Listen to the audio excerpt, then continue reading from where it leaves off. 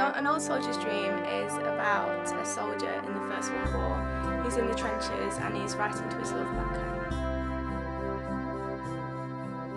I'm here in this field they call Flanders.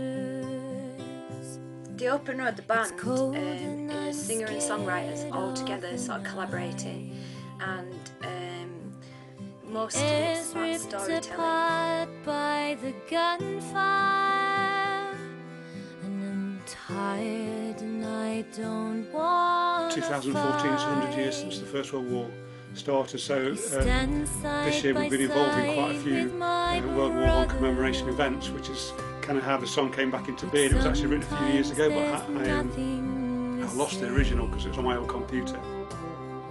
When you're caught in the madness, this hell I went on a family trip a few years ago to a place called the Meningate in Ypres in Belgium, because my great-uncle Alfred's name is actually on there. He fought in the First World War and died in the Battle of Passchendaele. And I was so affected by that trip, I came back home, and this was the song that came out of that. Cottage on some peaceful shore.